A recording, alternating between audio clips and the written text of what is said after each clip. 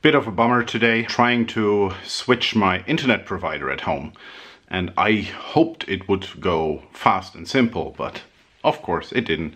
So I guess I will be out of internet in 3 days for hopefully only 2 or 3 days, but maybe a few weeks. We'll see.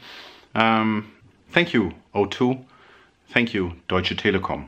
You'll get this sorted. I trust you.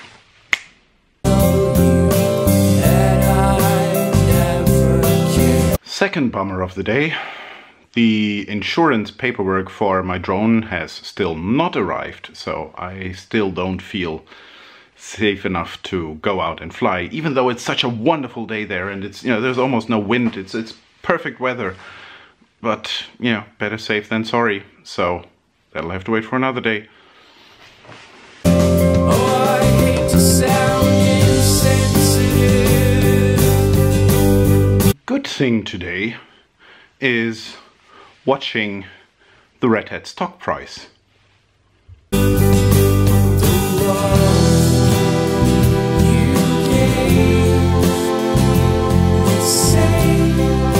See, I've been at Red Hat for a long time. I started 2005. I've seen the stock price. If you go back in history of the Red Hat stock, you will see that in the .com boom in the 1999 when we had our IPO, we shot up to 134 something dollar, and then in 2000 we crashed down to $3.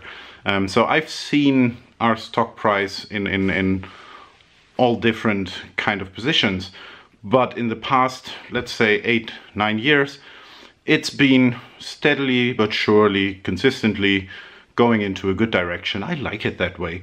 And what happened today just sort of tells the world that Red Hat is doing something with open source and with our users and customers in a good way. And I work very hard to keep it that way.